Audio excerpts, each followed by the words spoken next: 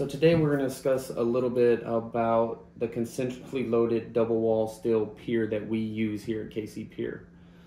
What we use is, it's 3/8 thick each segment. What they do is they come in, we cut the same segments the same length, and we tack weld them together here.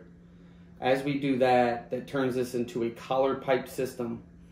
So each segment interlocks 3 inches, and it's steel on steel, and we push these until we hit either bedrock or load bearing strata. This pier itself is a end-loaded pier.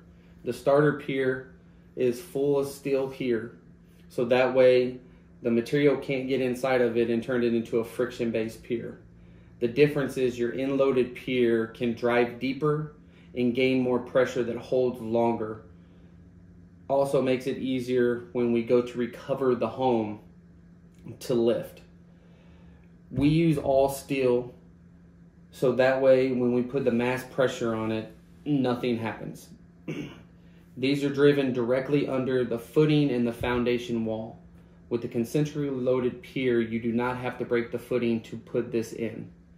We dig down about 3 foot underneath the footing and about 1 foot inward, so that way when we go to use the hydraulic system that pushes these into the ground, we are directly under everything that we're trying to lift.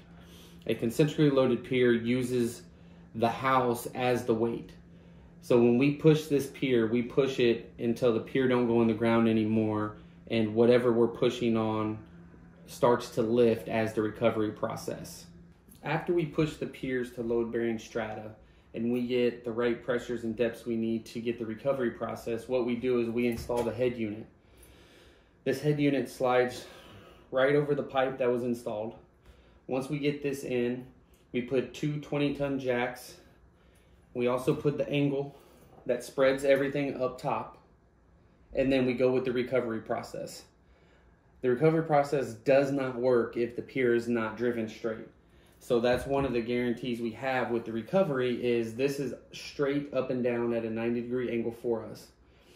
That way we can put the lifetime warranty on this pier itself. Once we get it up, we have a 85,000 pound pressure all thread, and we tighten this up to where it needs to be. Once everything's secure, we take the 2 20-ton jacks out, so that way there's no mechanicals or hydraulics on here for the pier to fail. Everything is straight up and down. We backfill, we compact all the soil with the jackhammer, so that way there's no settling. If it's on the exterior, we put a little grade on it. If it's on the interior, we re-concrete everything flush. Takes a couple days for the concrete to cure, and then you can either keep it like it is, or you can put the carpet or tile or anything back you want to do.